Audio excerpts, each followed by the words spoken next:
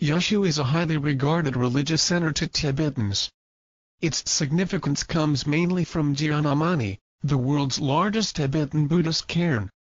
With a history of over 3 centuries, Jianamani currently bears over 250 million pieces of mani stones, and is still growing with new pieces added daily by pilgrims. In Yushu, more than 40% of the populations live on the carving of mani stones. To the Yushu community, nothing compares to Jianamani. After the 2010 earthquake, Yushu-ers immediately set off to repair Jianamani, long before they started repairing their own house.